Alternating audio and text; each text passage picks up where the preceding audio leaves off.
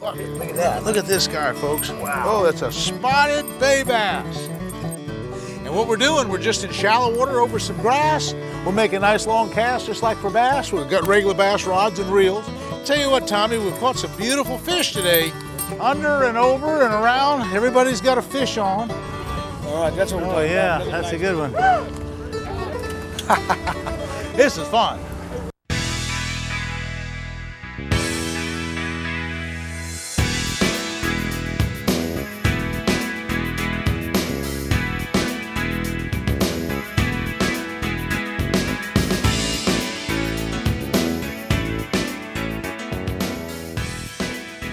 Bass Pro Shops presents Fishing with Roland Martin. Brought to you by Tracker Boats, Fish the Finest. Gary Yamamoto Custom Baits, designed by fishermen for fishermen. Timbuktu, Fisher's Choice, real bait ready when you are. And by Bass Pro Shops, your adventure starts here. Closed caption provided by Spro Lures. This segment of Fishing with Roland Martin is brought to you by Mega Strike, when every fish counts.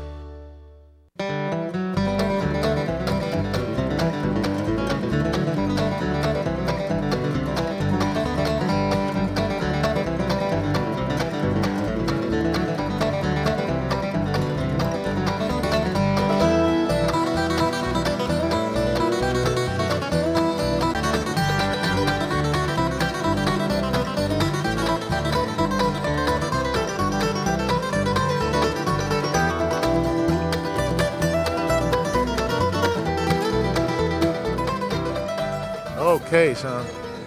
Well, Tommy, what do I have here? Spotted bay bass. Huh? Look at, oh, that's a toad there. Look at that. That's a nice one, Roland. Holy cow, that's a great fit. Look at that. Look at this guy, folks. Wow. Oh, that's a spotted bay bass. And today we're fishing San Diego Bay with Tommy Goins. Tommy is an ex-commercial fisherman, and you run a big seafood place right now. Yeah. And so this is a pretty good fish? That's a beautiful fish, Roland. Okay, this is a spotted bay bass. And we're using freshwater tackle. I'm gonna go ahead and release him. Yeah, toss him I'm back. using a spinnerbait, a brand new Spro spinnerbait. What are you using, Tommy? I got the Spro chartreuse crankbait on there, the little minnow. And what we're doing, we're just in shallow water over some grass. We're making a nice long cast just like for bass. We've got regular bass rods and reels and just slow rolling spinnerbaits and working those minnow baits along, and we're catching fish in San Diego Bay. Well, Tommy, it's great. You're really an expert here, and you catch a lot of other fish. What other fish can we catch today? There's bonefish back here, yellowfin croaker, big halibut back in here. There's crevelli back here. Just a vast assortment. There's bonita, there's big Spanish mackerel, there's Pacific mackerel. It's a great, great fishery back here. Look at these birds. You know, years ago, as you know, we have a big giant sport fishing fleet here, and years ago they used to catch the anchovies back in here. Oh, okay. Abraham Bait Company back here. You'd come back here and they'd set the net on these anchovies back here, and now they can't do it, and all this bait is just keeps stacking up, stacking up, stacking up. Well, I'll be going out, the latter part of the show, I'll be going out on a long range boat. You got one, Tommy? I'll be going out and we'll be using anchovies, I imagine. Yeah, anchovies and sardines, again, from Abraham Bait Company. You know, I love the San Diego area, and one of the big draws, of course, is the commercial fleet of long range boats. That's always a big deal. We'll show that after a while. But right now we're fishing for just a lot of fish in San Diego Bay in a small boat. A boat that I borrowed, by the way. It's not my regular nitro boat because that's 3,000 miles away in Florida. Way to go, son. What you got? Yeah, it feels like another bass. Pretty big. Look at that guy. I'm gonna try one of those new plugs. He got me right in the grass, this little guy did, didn't he? Yeah. I'm gonna try one of those little plugs. We have that new little Spro plug too. I'm gonna try it in just a second. That prototype, yeah. The one that new little plug that you have? I'll tell you what, these are some kind of fish. They're aggressive, being the size they are, 1.5 pounds or so. Look at these birds. This stuff's right here. Come on. Oh, hey Tommy, I got something. A little one. He ain't so little. He's not so little. Hey, what do you think, folks? That's hey, nice. Look at that. That's a nice spotted bay bass. Look at that, huh? That's a good one. He hit right. You know, he hit the first time on that spinnerbait. Look at that guy. Hey, what do you think? So this is kind of the average size for the most part. Great fish. Now, these have a mouth similar to a largemouth bass. They have a few little teeth on them, but in general, they're a bassy-looking creature. And you know, that's a pretty aggressive fish to be able to hit a great big half-ounce spinnerbait that large. And I was just slow rolling it, Tommy. I was just throwing it out there, and he'd hit the thing the first cast. I was just kind of easing along. When I mean slow roll, I'm just rolling the blade slowly right over top of the grass. The grass is sticking off the bottom. You can see it on the depth finder. It's sticking off the bottom about a foot, not even that. It's kind of low grass to the bottom, and they're in little patches of that grass. Just There's one. Yeah. Hey, way to go, Tommy. Oh, way to go. You're doing it now. Get him I out have to of get there. one of those jigs from you. There we go. Here he comes.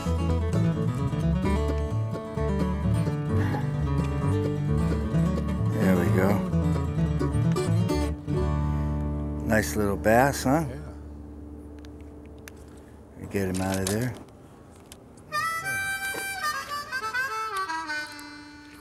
Yeah. A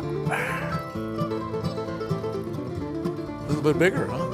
Got some shoulders to him. He definitely got an attitude. Got an attitude, huh? Oh yeah. I got one. I missed one. I missed one on the. Now you notice the color on these, Roland. These out here in this flat are a little lighter in color. You see the belly's all white, as opposed to the ones that we were catching back in the eelgrass. They're all green and yellow all along the bottom here. And this guy's up in the flats eating the clam, so he's got a white-sided bottom side to him. Now I put this little Yamamoto grub on. What do you think? Is that a good color? I love that color. Okay. Chartreuse is a great color in here. Okay, I'll throw it out there. I just had a strike when I dropped it down. This segment of Fishing with Roland Martin is brought to you by Diamond Fishing Products. Our reputation is on the line.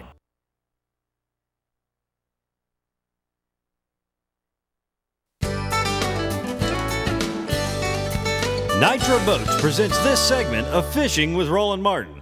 That might be a bat right now, the way he's coming out that angle. Stay with him. I just had to follow him around. We having fun now, huh? Ooh. How the Big heck bat, did that happen? I got him on the wing. I got him on the wing. Yeah. You got to be careful of these because they got that big stinger. Big stinger, yeah. Getting some good footage there, I'll tell you.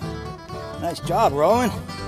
That thing. I think the hook's a little bit. Hey, you're right, Tommy. They hit it on the sink. I was really watching that line. You need a good visible line. And I'm using a Mamoy Illusion line. This is a 10-pound line on this little spinner reel. Oh, look at that nice, beautiful, beautiful, beautiful spotted bay bass. Is that what they call them? Yeah, look at, wow, that's a nice one too. Nice one. See, they don't get much bigger. I mean, they get 4 pounds, 4.5 pounds is about it. Good chunk of fish here. Oh, Yamamoto grub.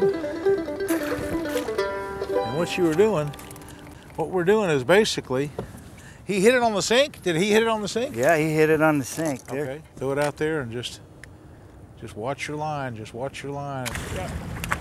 Hey, Tommy. Hey, it's lunchtime. What do you want to do about lunch? I'm hungry. You say we go to a restaurant? Where? Bay Park Seafood. Okay, hey, that's a good place. I've heard a lot about it. They got Let's great go. food. I'm ready. Okay. Wow, look at that. Holy mackerel. That is yellowfin tuna, seared. Fresh yellow. Wow. Jerry, I really love sushi. That's one of my favorite things. Fish that yourself? Got that yesterday. We got 4 nice fish. Can me a little of that wasabi, please, Jimmy? Thank you very much. Oh, Excellent. you like that?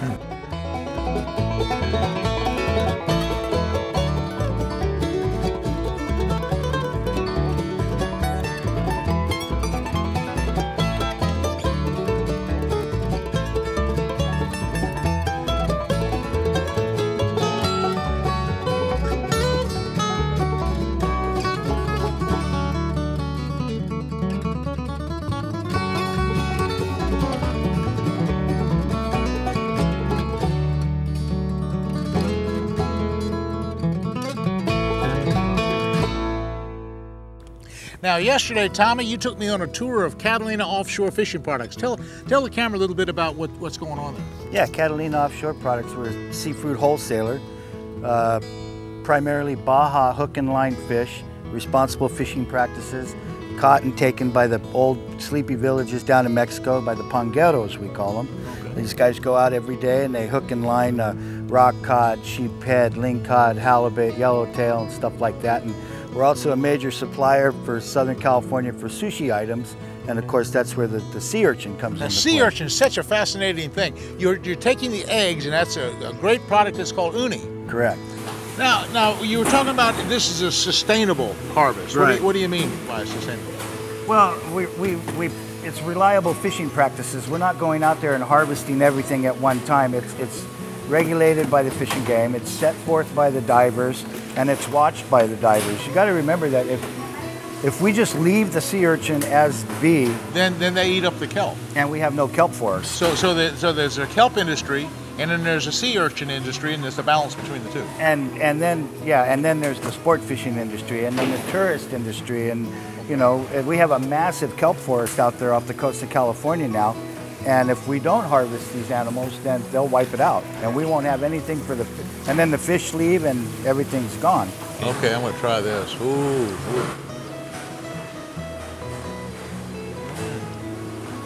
Right on their drain, salt drained off. That is good sushi. Ooh, son. Look how beautiful they are. Oh boy. Aren't they some scallops? Oh, son. And these are our small ones. Oh boy. These are the small ones, so I want you to... But these are sushi grade, right? These are all sushi grade scallops. I want you to try this. Ooh, son, I love sushi. Is that the best ever? So tender. I got this, whoa, got one. I got this uni goop right here. Oh, you got the uni goop. I got some uni goops set up. That's actually a chum. It's Yeah. actually chum, and it really gets them excited. It's all sea urchin guts, and it's all natural. And it comes in a biodegradable bag in a snap-tight container, and I got some right here ready to go. You got some ready to put out there, okay. Another little spotted bay bass there. Yeah, okay, well that might help a lot. This one's all yellow, just come out of the grass. Uh-huh. Okay, well we'll show the camera how to do that. We'll put out that chum, and as you put it out, I'm gonna GPS the exact spot so we can keep drifting over it. Okay, so let's go back there and try that. Okay, Tommy, here you got your uni goop right here. Here's the uni goop. Comes in a biodegradable bag here. You can see all the sea urchin just hanging on the outside of this bag. Big old chum bucket here. So I'm going to put this in. As soon as you put it out, I'm going to GPS the spot. Okay, bring it over a little bit more, Roland. There we go, right there. And we just send it right down there. Okay, I'm GPSing it right now. There, I got the spot right on there. And I'm going to rinse this out. Now, what we're going to do, folks, this is chum. And in saltwater, we can chum. It's legal to chum. It's legal, in tournament fishing, you can't chum. But in just sport fishing, if you want, you can chum. So we've put the uni goop down there. I've GPSed the spot right there. You see it's number 2 on this thing, and as we drift along, in a second we'll get away from it. I'll show you what it looks like. And we've GPSed that spot right there. So we'll give it a few minutes, we'll drift back over it and see if that attracts the fish. Right there, right over the bag. Oh, yeah. Look at that. Look at that, that's cool. A little dink happy. Right over it. We're I'm nice gonna pull and back yellow. and I'm gonna throw back down. You can see where the goop was because it's all a big slick. This oil from the goop has come up and you can see it all laying in the water right here. Boy, Tommy, that really works. That works. They're biting like crazy right on the uni goop. That's another fish right on the spot. Let's catch another one. I'm gonna throw right back there. Boy, that really attracts them.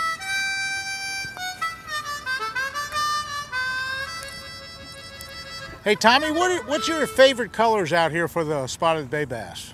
I like the chartreuse, watermelon, and a red brownish color with a red flake in it.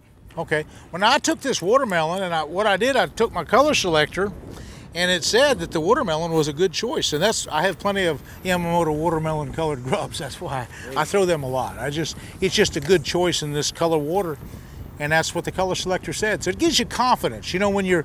When it tells you that that's the right color, oh, I missed one. That helps your fishing. You fish a little bit more sincere. Thank God I'm hitting grass. Yeah, this is a nice one here, boys. I got a big one. I think it's big. I don't know, it hit a spinnerbait right on the goop. Yeah, it's a nice one. Look at that. That's a Yeah, nice I tell you what, Tommy, we've caught some beautiful fish today. Yes, we did. These are aggressive fish that right here in San Diego Bay. But don't go away, folks, because later on in the show, we're going to take you tuna fishing.